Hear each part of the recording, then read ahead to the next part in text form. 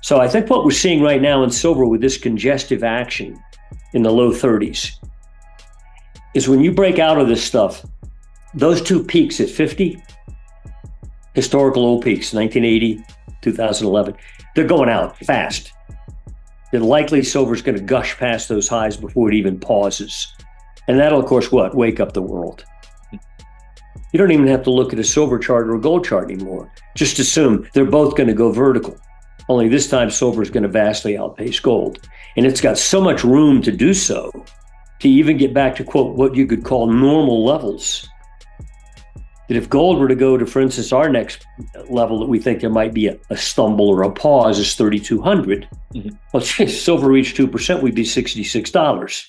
Michael Oliver, a respected financial analyst known for his work in momentum structural analysis, has been making headlines with his predictions for the future of gold and silver. According to Oliver, the probabilities overwhelmingly favor gold in the current economic environment, making it a prime candidate for significant price increases. He explains that with rising geopolitical tensions, economic instability, and central bank policies that devalue fiat currencies, gold is set to surge as a safe haven asset. The environment is ripe for gold to experience a dramatic rise in value. When it comes to silver, Oliver is equally bullish. He believes silver is poised to follow gold's lead, with the spread between the two metals narrowing as silver outperforms gold in the coming months.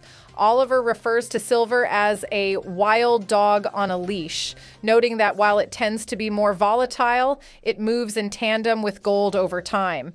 With silver currently undervalued in relation to gold, he predicts a breakout in silver prices, potentially pushing the metal to $60 or higher as it plays catch up to gold's gains. The recent BRICS meetings have added fuel to these predictions, as the group of emerging economies is reportedly considering a move to revalue gold and silver as part of a shift away from the US dollar. Oliver points out that such a revaluation could further drive gold and silver prices upward, especially as more nations look to gold-backed currencies. This global realignment could act as a catalyst for both metals to reach new highs. Now we'll show you the best clips of the latest interview, but first, hit the like button, smash the subscribe button, and turn on notifications so you do not miss out our daily videos. Enjoy the episode. The mama market, the one holding the leash, didn't really drop much. But silver, like I'm going to jump off a cliff. Well, we made that low. It was Tuesday a week ago. We put out a report and said, this is a bear trap. Do not pay attention to this day. At that point, we were down, just above 30, I think it was, in the 30s, low 30s. And it had been, above 32 and 33 even. So we'd had a sharp drop there. So again, the leash went the other way. But if you looked over at gold, it was steady. And what happened? Silver's now back up pushing toward 32 now. Okay. So now when we measure the spread of silver versus gold, it's a ratio. We divide the price of silver into gold. And so we get a percent. So silver, if you go back 50 years and plot a bar graph chart, which we did in the weekend report, showing the peak silver to gold spread reading that year, you'll see that in that 50-year period, 21 of those years reached at least 2% level, where silver was 2% of the price of gold. In the 1980 bull market, when silver reached 50, that first time it ever did, it was up to 6.5% of the price of gold. And then it fell back down. And then in the 2011 peak, when silver again reached 50, gold was 1900, silver reached 3+% the price of gold. Silver right now is 1.189% or 1.19%, let's say. The price of gold is very cheap historically in relation to the price of gold. But when you measure the spread technically, week by week or even day by day, and create a momentum chart of it, you can even see it on the spread chart. You get up above 1.3% by much, and you're going to blow a cork. Meaning silver is going to outperform gold vastly. It's going to unleash technically. And again, we're just below 1.2% right now. And I think there's enough things just above 1.2 to drive you up to that 1.3 plus percent level and trigger this bigger stuff.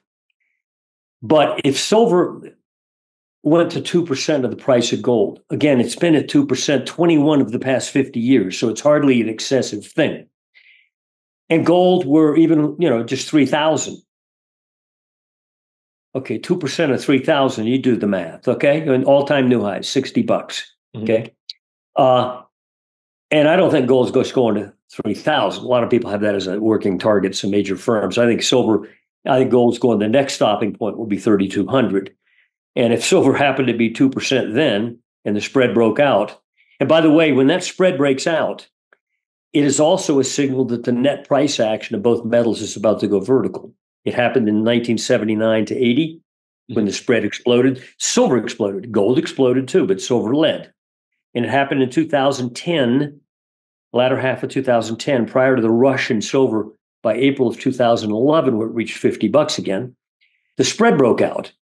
And sure enough, silver price unleashed at the same time, net-wise and versus gold.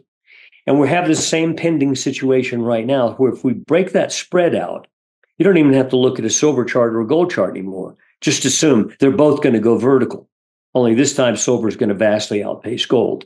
And it's got so much room to do so, to even get back to, quote, what you could call normal levels, that if gold were to go to, for instance, our next level that we think there might be a stumble or a pause is 3,200. Well, if silver reached 2%, we'd be $66. In today's news recap, why silver investors should pay close attention to copper. For most investors, gold and silver are inseparable, like peanut butter and jelly or two peas in a pod. This mindset leads them to look at gold for signals on silver's future price movements and vice versa.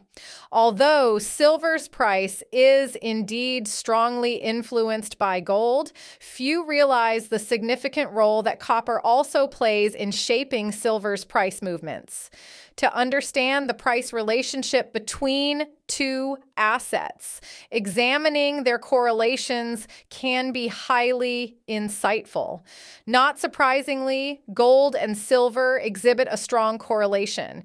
What's particularly striking, however, is the strong correlation between copper and silver.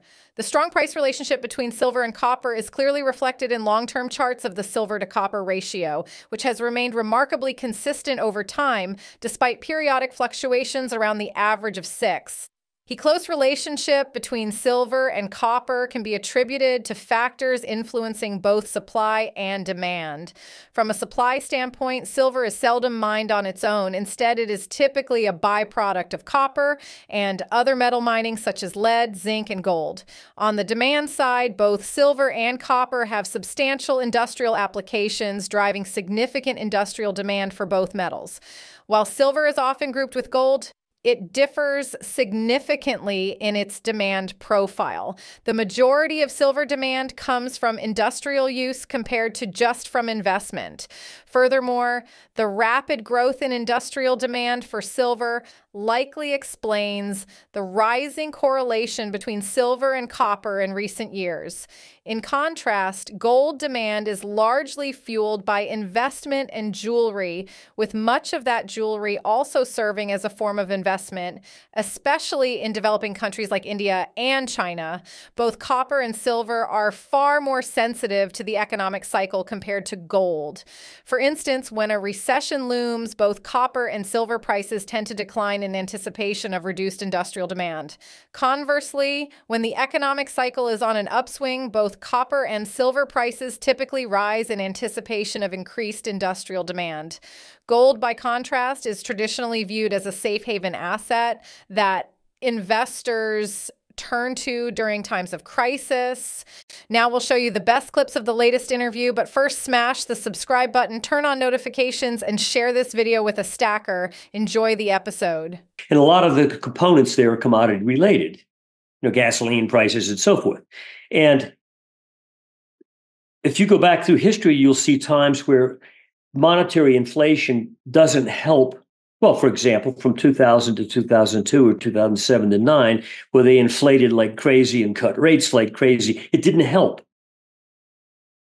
investors, portfolio managers decided to move that excess liquidity somewhere where they perceived it to be lower risk, better reward. And at those points in time, it happened to be T-bonds and gold, 2000, 2007. If you look at T-bonds and gold, they started to launch while the stock market rolled over. And the Bloomberg, for example, commodity index doesn't really correlate well historically to gold. So, you think gold follows, quote, commodity inflation. No, that's not the case. Commodity inflation is when certain assets, the liquidity created by central banks, move into commodity-related sectors or commodity assets themselves and cause those prices to rise, as opposed to, let's say, stock prices. Stock prices have boomed for 15 years. Commodities haven't. But in 2020, late 2020, when gold had already doubled between its low in 2015 to mid-2020, Bloomberg Commodity Index had been going down the whole time. And then when gold went into its range-bound situation, remember, after the summer high in 2020, it didn't go up anymore. It was trapped. Bloomberg exploded. Well, gold had already done its thing. Now gold has reasserted itself. By our metrics in March, it said, I'm launching for the next major move. Gold then was around 2,000, silver was just above $25. At that point, in early 2022, when the war began, Ukraine-Russia, in February 2022, late February, in March, April, May of 2022, the commodity markets peaked. They'd already had their run up before that war event, so they like to blame it on the war event. That wasn't it. It was assets moving into the commodity category. But since then, they had a major correction. Bloomberg corrected about 50% of the way back to its bear market low that occurred in 2020. That low was 58. It went from 58 to 140 and then pulled back to around either side of 100 for the last year. Been, nothing, just sideways. Its technicals now look like it's going to reassert itself. And if that's the case, it won't take much upside to demonstrate that, to prove that, at least by our metrics. It's going to be joining gold. Now, one of the last times that occurred in a significant way was the late 70s, during the period of, quote, stagflation. Mm-hmm. That's when gold went from, $100 in summer low of 76, $103, up to $850 by January of 1980, an eightfold move. In that latter part of that move, the Bloomberg and the CRB index exploded with gold. They didn't outpace it, but they followed it. So I think we're about in that same situation right now, where this time around, commodities are actually going to follow gold up. And it'll be one of the arenas, especially if you're a stock investor. Look at the agriculture-related stocks. Look at energy-related, base metal-related. They don't correlate well to the stock market, which is good. Mm-hmm. And they all look like they're going to be full participants in a commodity upturn here. So it may be a place to, if you want to stay in the stock market, look at those arenas. Back historically and forget the fundamental argument. Just look at the historical major moves up and down in the dollar index. Now, again, we're not measuring, that's not really the value of the dollar. That's the dollar versus other fiat currencies. Okay. But the dollar index trends, major swings, don't always, sometimes they're quite coincident with the stock market. Mm-hmm. In fact, if you go back and look at the last major low in the dollar index, it was in 2008. The stock market made its last major low in March of 2009. And look what's happened from then to now in both the dollar index, which peaked back in 2022 at 115. Now it's trading 103. But the broad move of that, decade plus, they were in sync with each other. Mm-hmm. The stock market went up, the dollar went up. Now suddenly the dollar is looking technically very vulnerable, as is the stock market by our metrics. So I'm of the view that no, the dollar breaks down, despite the breakdown in the stock market being coincident. I don't think it's going to assist the dollar at all. Mm-hmm. Ultimately, I think all the fiat currencies, the major ones, are in trouble, mm-hmm, to the point where at some point, and I don't think it's the kind of thing that takes 10 years to make the point, if you know what I mean. A lot of trends that become crises are incremental. This one could go very quickly, I think, whereas a lot of snapping sounds occur rapidly. Like, I think a lot of this could occur in terms of its drama between now and the end of next year. Mm-hmm. Pretty rapidly, because the technical dynamics look that way to me. Like when you start breaking some of these things that we're measuring, and again, they're not evident on price charts, you'll go fast. What do you think of Oliver's take? Do you agree with him? Do you believe silver will surpass $60 in the foreseeable future as the gold melt up continues? Or are all these predictions just bollocks? Post your honest opinion in the comment section below and share your plan with fellow stackers if BRICS takes over. Thanks for watching. Now check out this video right here. It's a perfect fit for you. I'll see you on the other side.